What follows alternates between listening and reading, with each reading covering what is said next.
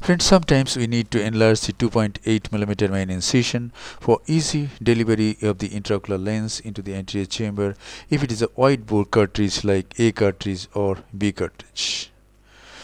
How to do this? Here it is.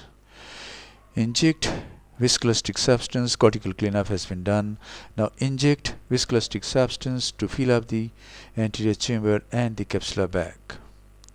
And now take the keratome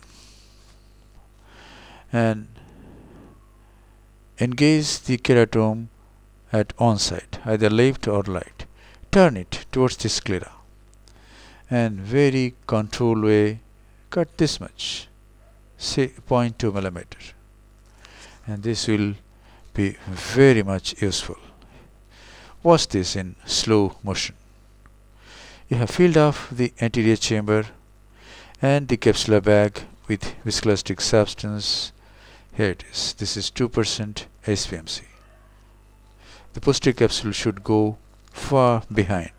Otherwise, while enlarging, you can pierce it with keratome, and I have caused posterior capsular rent in this way in few occasions. And now the posterior capsule is far behind. Now engage the keratome. I prefer to engage it usually on the left side and turn it towards the sclera like this. And now go forward and cut when going forward up to this. So this is about 0.2mm. So the main incision, which was about 2.8mm, has now become 3mm, and this will help in very easy delivery of the nucleus into the anterior chamber. Watch this. This is a thick, high positive power intraocular lens going through this wide bore cartridge, and it has been easily delivered into the capsular bag.